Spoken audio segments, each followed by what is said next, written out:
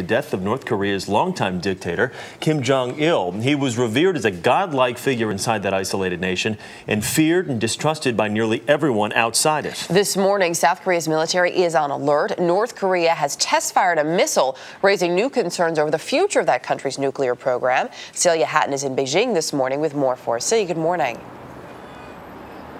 Good morning. Well, the death of Jong Il has put governments across Asia into crisis mode as they try to decide whether it's possible the country could collapse after the loss of its dictator.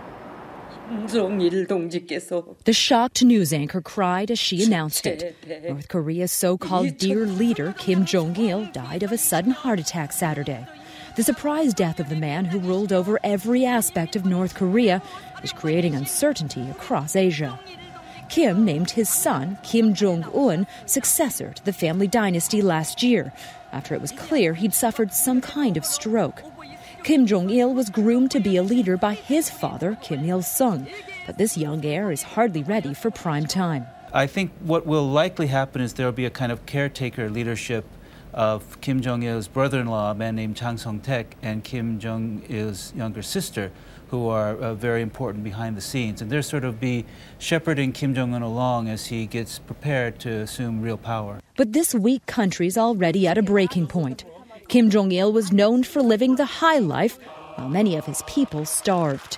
For years, North Korea's only bargaining chip, threats that Kim would ramp up his illicit nuclear weapons program, was used in exchange for food and fuel aid.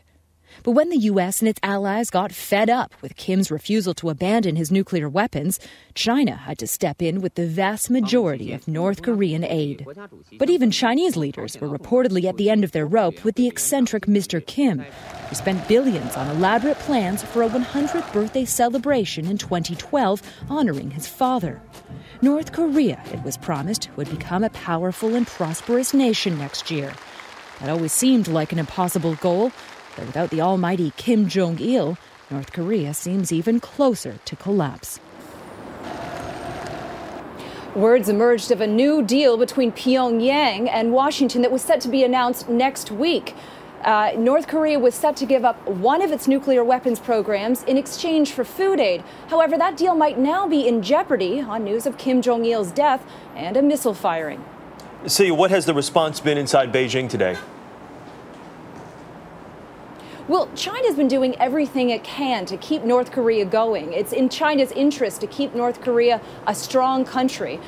China worries that if North Korea does collapse, North Korean refugees could flood into China, overwhelming the country. And ultimately, it worries that a unified Korea that is friendly to South Korea and also to Washington could lead to U.S. troops leading right up to China's border, something the country does not want. CBS's Celia Hatton in Beijing for us. Celia, thank you.